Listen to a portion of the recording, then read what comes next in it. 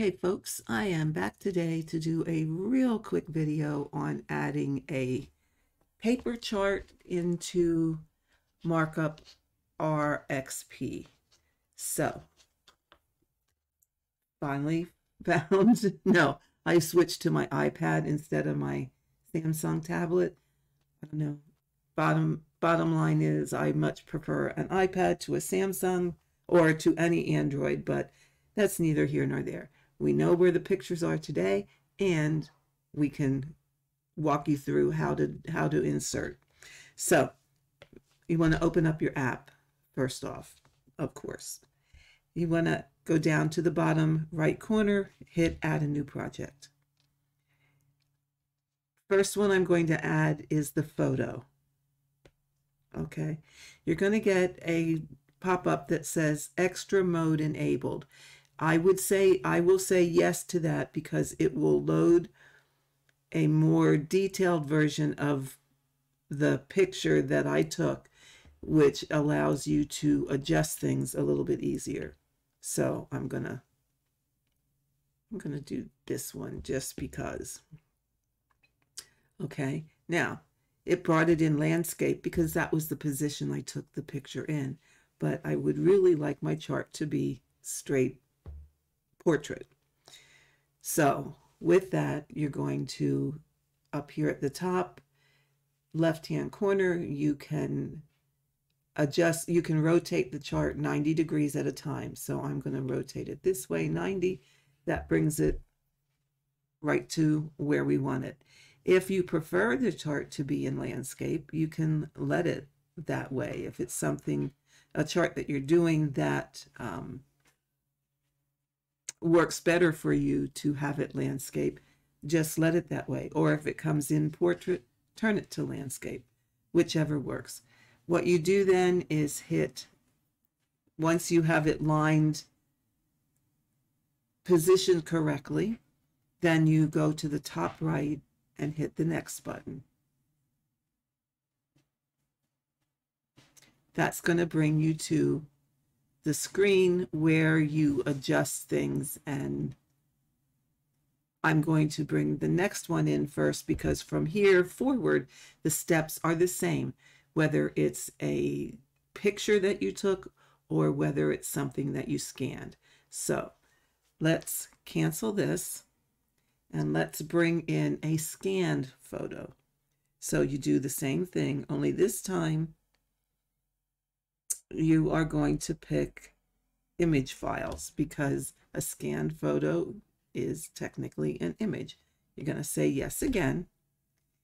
And I actually have this in twice. This is the one I practiced on last night after we got off the stream. This is the one I brought in this morning. So I'm going to bring in the scan.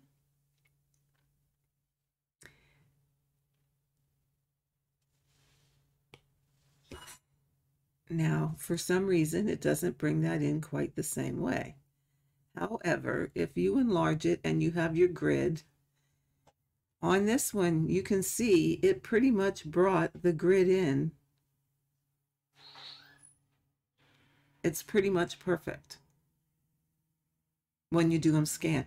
The trick is to have it as flat as possible, okay? So this one looks okay. It did not want us to do anything, which that's wonderful. So let's close that one out. Let's go back and bring in the saved photo again, and then we'll show you how to adjust.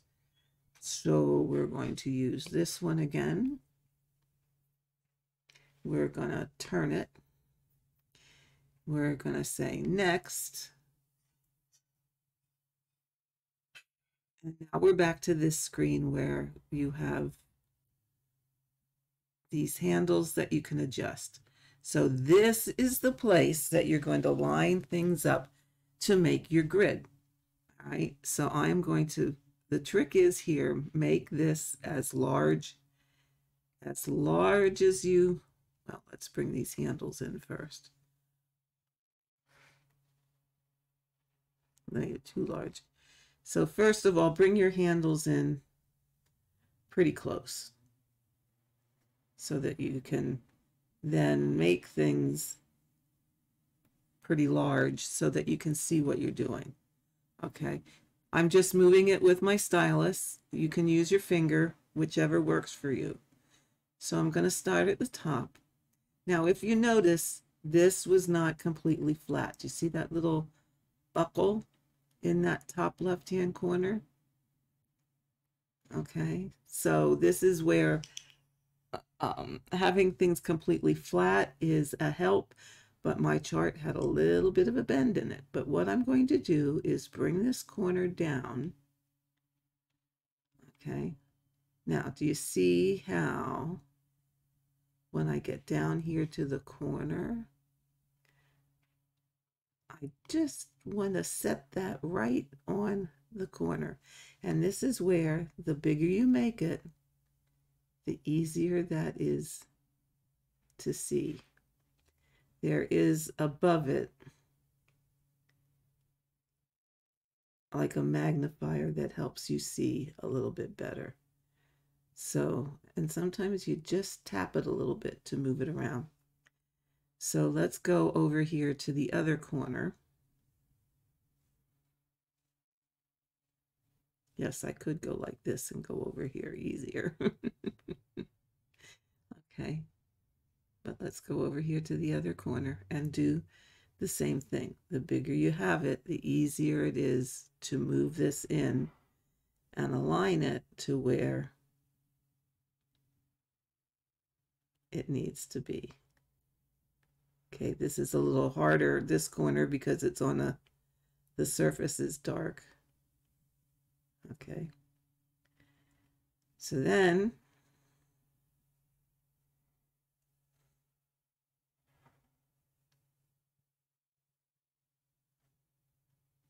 yeah, this wasn't exactly flat. Let's go down to the next corner.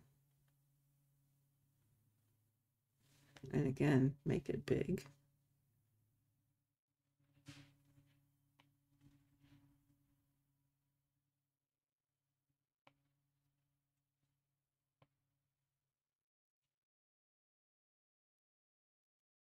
And bring it up to the corner.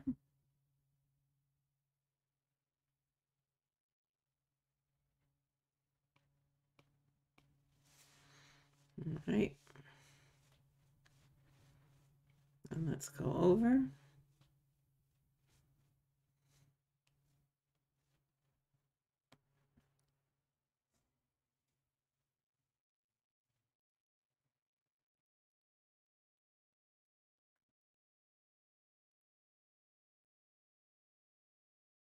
Okay, and this is where you just have to fiddle.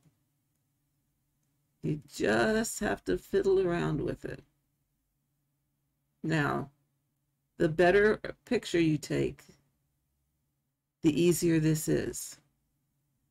So, when you look at this, well, this looks pretty straight across the bottom. That looks pretty okay. So you just want to go around and check things out. Sometimes they're going to be a little bit off. Okay. This going up the side here looks pretty good. Let's go up the other side. Okay, here's where things get a little bit skewed. Can you see this? We start off, our bottom corner is pretty good. Okay, bottom corner looks good. But as we go up, do you see the green starting to come outside of the edge of the chart? So that corner is off. It looks like it's substantially off. Okay, so we're gonna go all the way to the top. Wow. And we're gonna pull this back in. Like that. Okay, and then I'm going to scroll.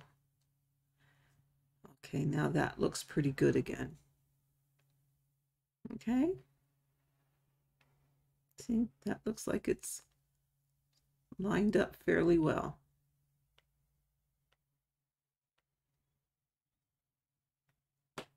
Okay, so let's check across the top.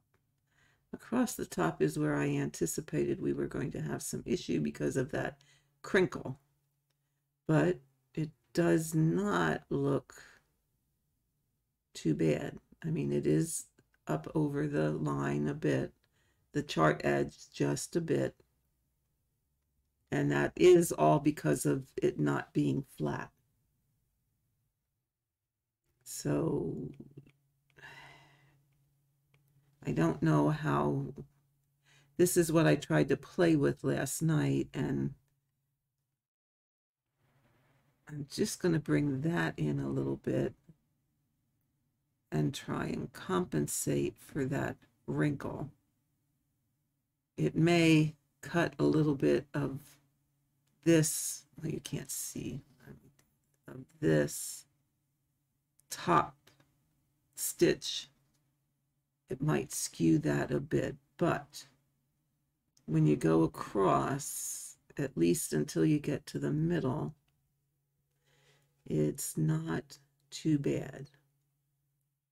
And there's no way for me to adjust this divot here, because if I pull this up, okay, so I just may have to stay down here and compensate.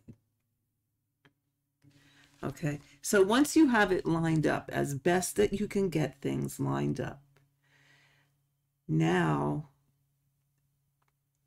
the whole bottom line, or the whole point in here, is to get this as perfect as you can.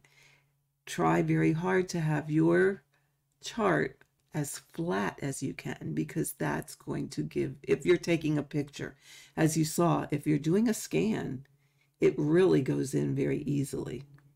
You know, if you have a printer scanner and you can scan it, it goes in really pretty much no problem, unless maybe you have a chart that is on one page. It's a small chart. The chart is part of the is on the page, but then there's also writing on the page. You can then go in, and when you'll go to this particular screen and you just outline the chart itself.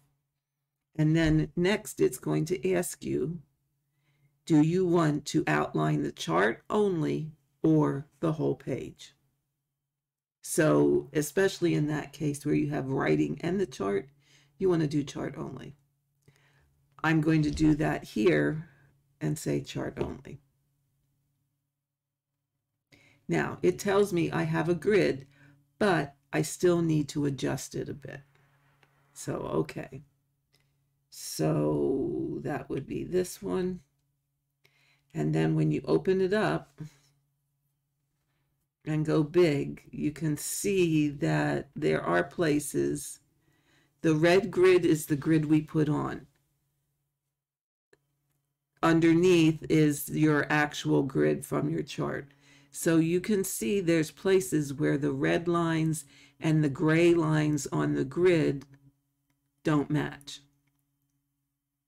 So this is where you want to do some more tweaking if you can, because when you search, MarkUp is going to use the red grid.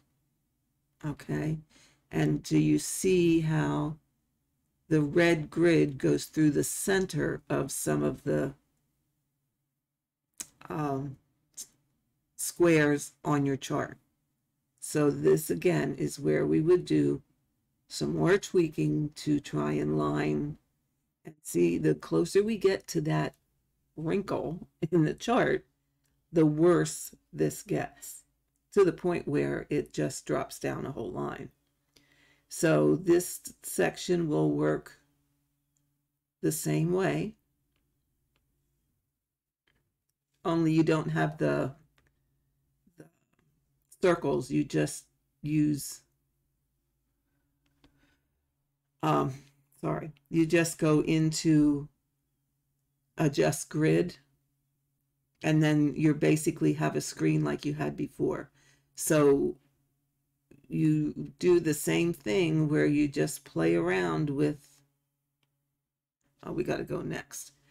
You're already lined up, so you want to go next, and you just play around with these until you can, once again, get it as close as possible.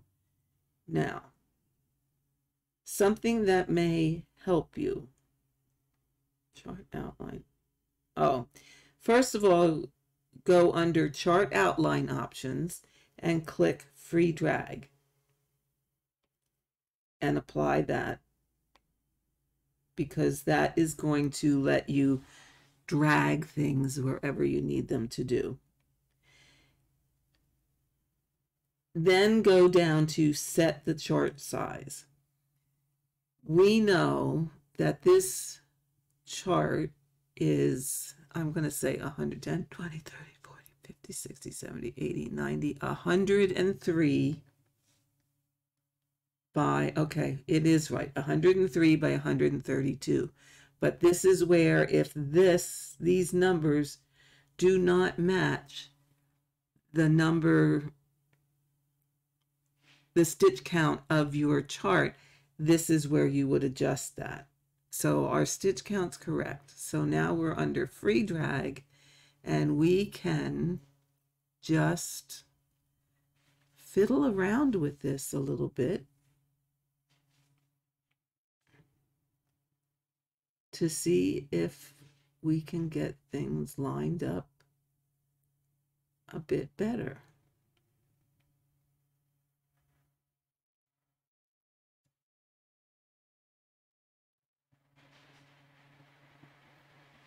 So again, it's just you, with a chart that has a wrinkle in it, you might not get it perfect. And what I was finding last night when I was messing with this was I was able to get it pretty good at some parts of the chart, but not the whole chart, because of that being askewed a little bit. And sometimes after you move it, you just gotta wait a smidge for it to make those corrections.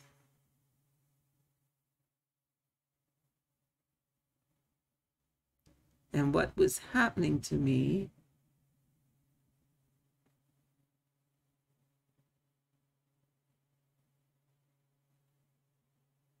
see there, it looks pretty good. But then you go over here and it gets a little wonky again.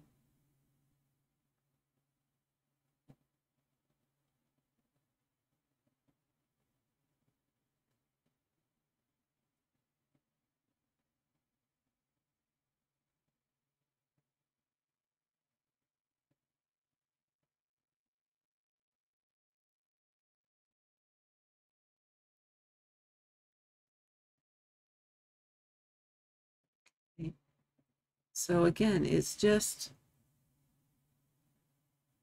not too, see, you can see here how it bows. So this isn't too bad.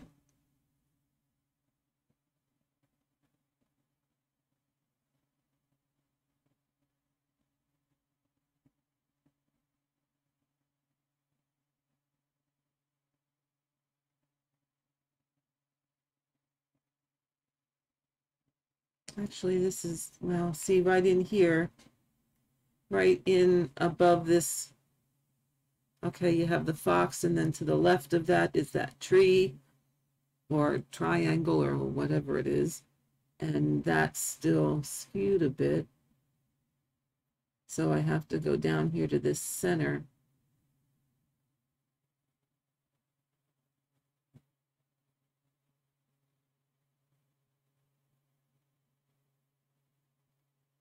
To try and move that. Come out a bit. Come on. But you see what happens when it's not perfectly flat. So this screen is where you play around and you try to adjust things to get things as close as you can. And if you think you got it reasonably well,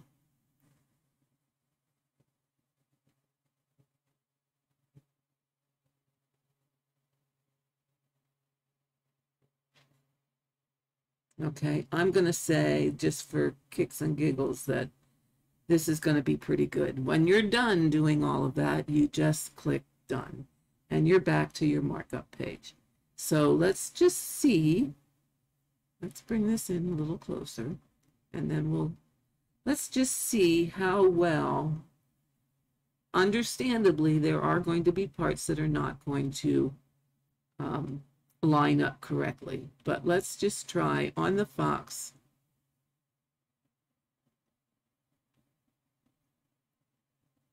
Oh, let me make it a little bigger. We should be able to.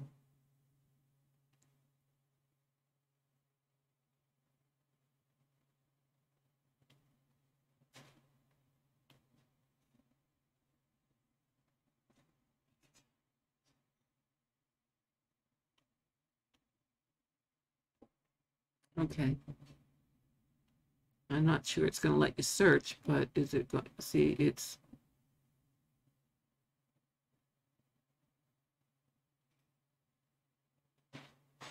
going to be a little bit askewed. But like I said, if you have a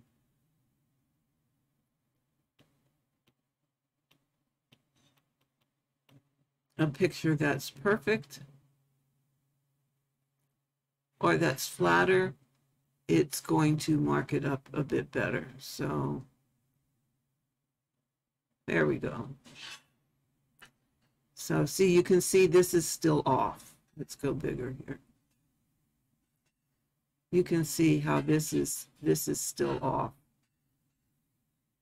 So we would have to go back in, and I don't know why they got elongated like that. But anyway, we'd have to go back in and adjust the grid some more and say yes. And that's going to take us back to this and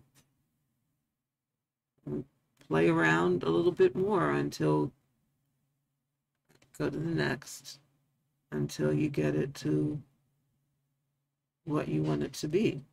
Now, oh, I have the chart in the other room. Now, for some reason, it went to tell me that it's 74 by 101. Well, we know the columns were 103. And what was the, oh golly. I forget what the, but we know this 71 is wrong, or 74 is wrong. And I'm going to say it was like 130 something. That's why our blocks were so big. So you change this. Let me go get the chart quick.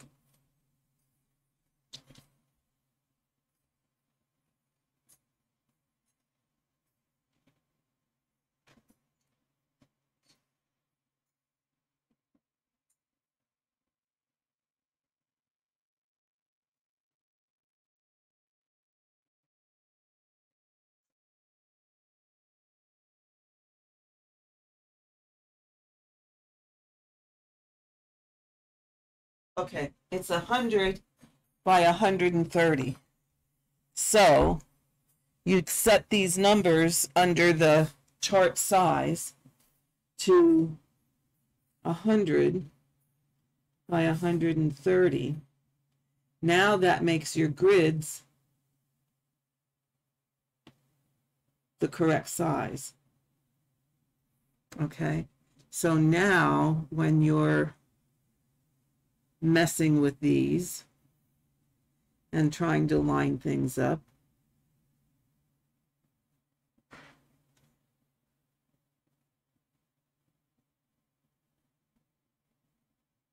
At least you're going to have blocks that are the same size. But again, you keep going through, you go through until you get it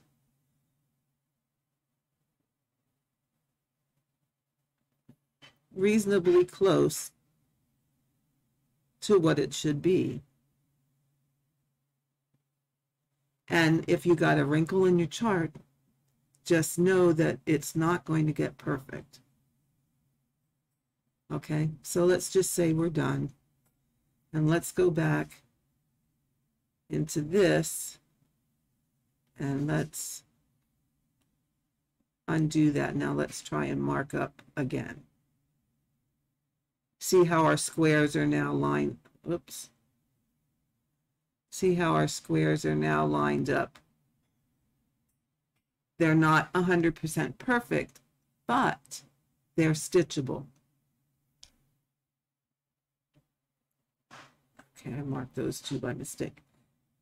But they are stitchable, okay? You are at a point where, okay, maybe when you get down here closer to the corners where this was all skewed because of the wrinkle, it might not be as, okay, don't double tap, Karen. Okay, it might not be quite as easy to read, but seriously, on this chart, it's going to be easier to read without having it in a program. And worse comes to worse, you could just mark these. Okay, I stitched that. I stitched that. I stitched that. I stitched that.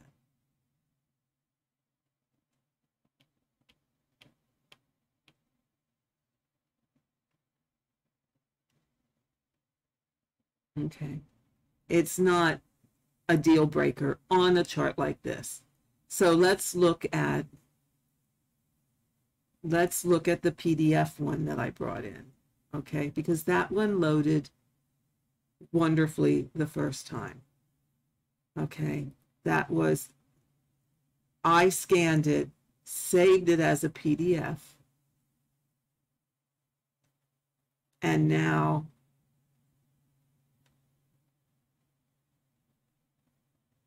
it's going to mark up just fine. So my suggestion is, if you have access, scan them before you put them in. Okay, even if you save it as an image, scan it before you put it in. It's going to give you a better, flatter copy to work with when it comes to grid aligning.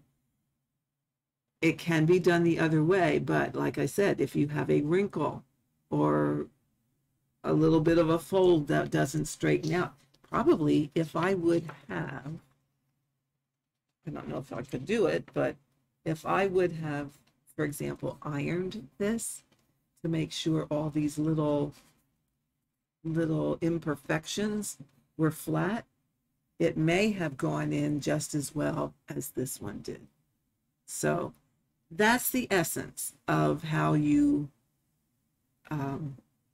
insert a chart or insert a paper chart into MarkUp. I hope it gives you at least a general idea on how to do it. Again, it's not perfect. I am learning this right along with you guys. I don't know all the ins and outs.